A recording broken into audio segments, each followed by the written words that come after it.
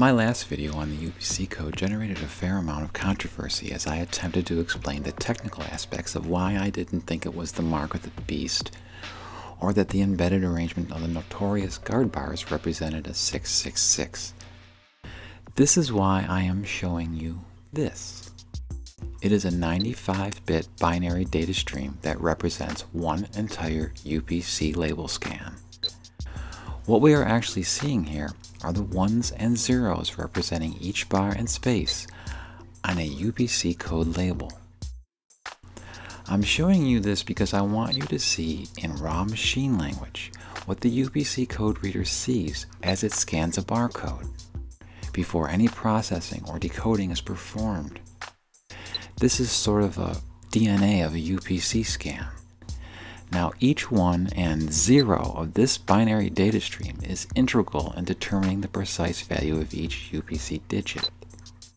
And now perhaps we can begin to make this whole concept clearer to our own eyes. For example, let's distinguish the first few UPC numbers from the bit stream. Here, the first guard bar is discernible along with these 7-bit combinations, which are actually the binary code for each UPC number. This 7-space requirement is what's needed to precisely decode each digit of the UPC. If we remove any bits here, even the zeros, we have an invalid scan. And here is a number 6. It may not look like the pattern you would expect for a 6, but we have to understand that each UPC number can be either of 2 bar space relationships, and it's dependent on its location in the label. And only one of these represents 50% of its possible appearance. So these are both a UPC 6. Here also, the infamous guard bars. Let's have a look at them now. 101, 01010, and 101. Keep in mind that these are binary numbers. They represent the actual bars and spaces. Black equals 1 and white equals 0. If we drop bits off of these numbers, we change their value. Not long ago, I got a comment on my earlier UPC video in which the person claimed that they had a letter from the Australian government verifying that all the UPC guard bars were of the same value.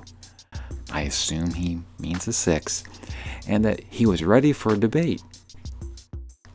I replied with a request that he share the letter with us, maybe in PDF or JPEG form, of course with the name and address of the letter's author so we could verify it. Shortly after, he removed his comment. Why? I don't know. Maybe it was this. Although these guard values all contain a 101, the center guard is a different binary value from the other 2, and therefore the machine does not see them as the same value. And in fact, it doesn't. To the UPC scanner, it knows that this number means product code end, manufacturer code begin, rather than start or stop. If we convert a binary 101 into decimal, we get a 5. If we convert a binary 01010 into a decimal, we get a 10.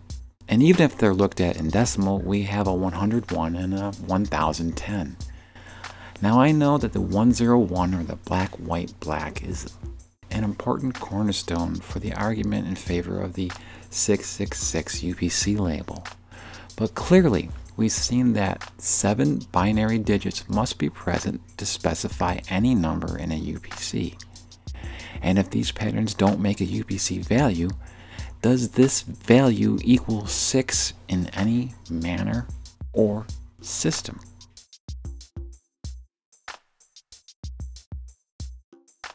The embedded UPC 666 is a very culturally popular notion and can make sense at a glance if we're unaware of how the UPC system really works. And if the importance is shifted completely onto the visual representation of 101 or black, white, black, can we really trust our eyes to always know a 6 from other numbers or even other combination of numbers? And at what point does this become a UPC Rorschach test? where we clearly see what it is we're looking for.